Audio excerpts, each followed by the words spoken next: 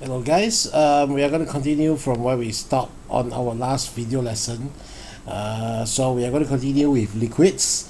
So based on the kinetic theory, a liquid should have these following characteristics. So in the liquid, molecule are close together that they have very little spaces.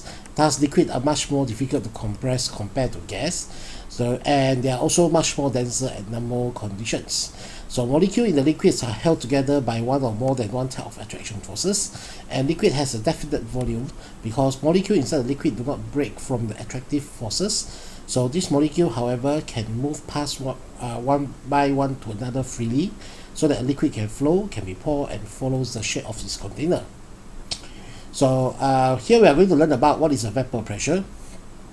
So vaporization or evaporation is a process where liquid changes to gas under any conditions. So to understand better what is actually vaporization, so imagine that this is a half-filled beaker. Okay, so now after 1 hour we found out that the volume of the water has decreased. So why is it that in this open beaker the volume of the water has decreased? So this is due to water molecules on the surface gain enough energy from the surrounding, okay, and when it gains enough now energy, it is able to break through the intermolecular forces from the surface and eventually vaporize to form gas. So this phenomenon is also known as evaporation.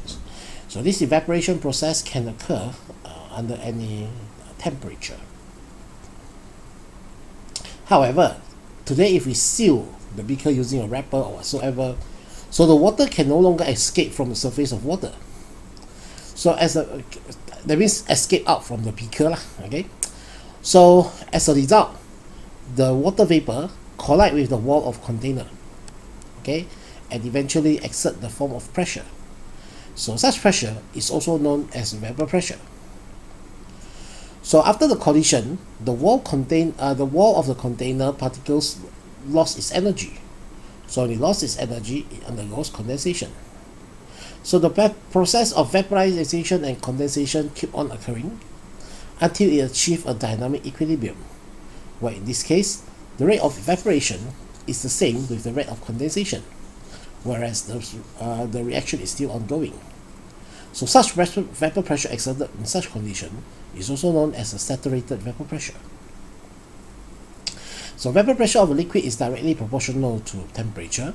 So graph below shows the relationship between vapor pressure and temperature of a fuel liquid. We have ether, ethanol, and water. So as you can see from here, ether has the highest vapor pressure, while water has the lowest vapor pressure. Okay, and this is a curve, a positively derived curve. So this shows that as temperature increase, so particles gain more kinetic energy to vaporize, hence collide more frequently with the wall of container. So therefore, vapor pressure increase with the temperature.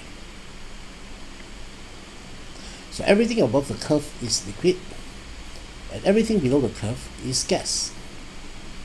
So we're going to understand why is it that the ether has the higher vapor pressure compared to ethanol than in water.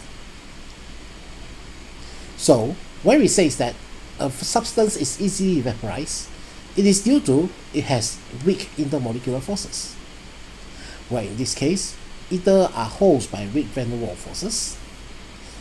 Ethanol has a lower vapor pressure than ether. It has a lower vapor pressure than ether because ethanol are held by strong hydrogen bond. Whereas water has the lowest vapor pressure since water molecules form more hydrogen bond compared to that of ethanol. Hence, it has the highest intermolecular forces. So the boiling point is the temperature at which the vapor pressure of a liquid is equal to the external pressure. So the lower boiling point of a liquid in the temperature at which it is boiled when the external pressure is 1 atmosphere. So from the graph, it is proven that substance with a high vapor pressure has a lower boiling point. So as you can see, at 1 atmosphere, ether boils at 45 degrees Celsius, ethanol 78, while water is 100. So as a conclusion in here, we can say that higher the vapor pressure, lower the boiling point of the substance involved. So depending on the external pressure, boiling point changes accordingly. So under low pressure, boiling point of the substance is lower. So for example, if you have 0.5, so it may be boiled lower than expected. So you can see this one, and this one. Whereas conversely, in a higher vapor pressure, the boiling point increase. So this is the phenomenon used to explain why is it that when we cook water in a high altitude, it does not require very high temperature to boil the water. Volatility is the tendency of a substance to become gas. In liquid, volatility of a substance depends on the vapor pressure of the substance involved. So we say higher the vapor pressure, higher the volatility of the substance. Therefore, from the graph, we can see that volatility increased from water to ethanol to ether. So similar to volatility of a substance depend on intermolecular forces that hold its there.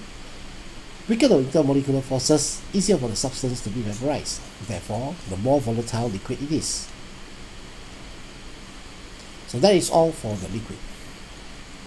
Immediately we go to the immediately we go to the solid. So solid is defined as a substance that have a structural rigidity and resistance to change the shape and volume. So solid can be generally divided into two broad categories, namely crystalline solid and also amorphous solid. So as you can see from the diagram here, what distinguishes between the crystalline solid and the amorphous solid is, so crystalline solid generally has a well-defined shape because they have particles occur in an orderly arrangement, whereas amorphous solid has poorly defined shape because they have salt or particles lack long-ranging ordering through the samples. So examples of crystalline solids are table salts, and examples of amorphous solids are glasses. So we're going to understand what is actually a crystal lattice and unit cell. So crystalline solids are packed tightly throughout in an orderly three-dimensional array, which all the particles are identical sphere and are arranged identically in the same manner. So such crystalline solid is sometimes called as crystalline lattice. So what is a unit cell? So a unit cell is a basic repeating structural form of the crystal solid lattice. So each sphere represents an atom, ion, or molecule, and hence is called as a lattice point. So in many particles, rather than form as several atoms, their molecule identically arranged at each lattice point. For simplicity, however, we assume that each lattice point occupied by an atom. So this is what we call as the lattice point.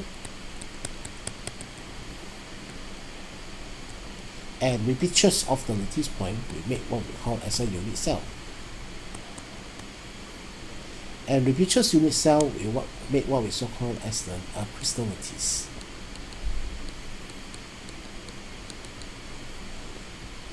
So let's together understand what are the basic unit cell that we have. So we have rhombohedral, cubic, tetragonal, triclinic, monoclinic, orthorhombic, and also hexagonal. So these are the 7 basic primitive unit cells, and each of them has their special characteristic. So in here, I'm not going to explain further about their characteristic. You may have a look at here on your own, and if you require any assistance, please do hesitate to let me know. Then we also have what we so called as a multi-primitive cell, where this multi-primitive cell is made of simple cubic cell, body center cubic, and also face center cubic. So this is a three-dimensional arrangement of a simple cubic cell, body center cubic, and also hexagonal closed pack, where as you can see from here, a simple cubic cell is made from 8 corners, whereas a body center cubic is made of 8 corners plus 1 particles at the center of the cubic, and face center cubic, where each of the faces have 1 particles on it. So if we cut through the cubical cell, imagine you have something like this. So this body center, okay, let's say it is joined up by 8 edges, by 8 corners. So in another word, each corner will occupy 1/8 of the unit cell. Whereas in face center, so the edge of the faces, okay, it contains half particles. So therefore, each faces has half of the particles atom. So if we cut through the images that we saw just now in here, so this is what we have for simple cubic cell, where it is made from 8 corners. So 8 corners times 1/8 of particles, we have 1 particles per unit cell. For body center cubic, imagine when we cut through to the sample just now, we found out that it is made out of 8 corners and 1 atom at the center. So how many number of particles are involved in here? We have 8 corners plus 1 body center, therefore 2 particles per unit cell. Whereas for face center cubic, we have 6 faces. Each of them has half of the atom at it. So we have 8 corners plus 6 face center. So 8 times 1/8 plus 6 times 1/2. So we have 4 particles per unit cell. So in terms of packness, we can deduce that a face center cubic has usually more close pack compared to the other cubic cell. So this is what about the structural looks like. Next, we're going to have a look is allotropy. So allotropy is element that exists more than one structure under the same state of matter. For example, oxygen can exist as oxygen gas and ozone. Carbon can exist as diamond, graphite, and also fullerene. Phosphorus can exist as white phosphorus and red phosphorus. Sulfur can exist as alpha sulfur and beta sulfur. And tin can be said as white tin and also grey tin. So this allotrope can change from one form to another under certain temperature. So for example, for aromatic sulfur to become monochroic sulfur, the transition temperature is 95.6. So in another word, when everything is above the temperature, the allotropes are more stable in monochroic sulfur, while below transition temperature, aromatic sulfur will be more stable. So these are the comparisons for the between diamond and graphite, this one. So diamond, each carbon is surrounded by 4 other carbon atoms in tetrahedral shape, building a strong giant covalent network among the carbon-carbon. So because of this, giant is actually hard and strong. Whereas in graphite, each carbon is surrounded by 3 other carbon atoms in a planar, building a sheet-like honeycomb hexagonal structure. So each layer of the graphite is held by a nail with van der Waals forces. Since all 4 valence electrons is used in the diamonds, so there is no delocalized electron in the structure, making diamond an insulator. Whereas for graphite, since there are only 3 electrons used for bonding, therefore there are 1 unbonded electron, delocalized electron in between the layer, so making graphite a good conductor of electricity. So based on the understanding just now, we say that carbon in the diamond is sp3 hybridized, whereas carbon in graphite is sp2 hybridized. In terms of conductivity of electricity, diamond is an insulator while graphite is a conductor. So diamond has a higher density compared to graphite. So these are the applications of the diamond and graphite. The diamond can be used as diamond cutter and also jewelry. As for graphite, it can be used as lubricant and also electrodes. Another allotrope is fullerene. So fullerene has the most simplest is C60. So fullerene can exist in a carbon nanotube, a cylindrical fullerene, which extraordinary macroscopic properties including high tensile strength, high electrical conductivity, high ductility, and high heat conductivity, and relatively chemical inert. So a lot of study has been used towards this carbon nanotube. So with this, that is all for the first video of the liquid and solid. So we continue the phase diagram later.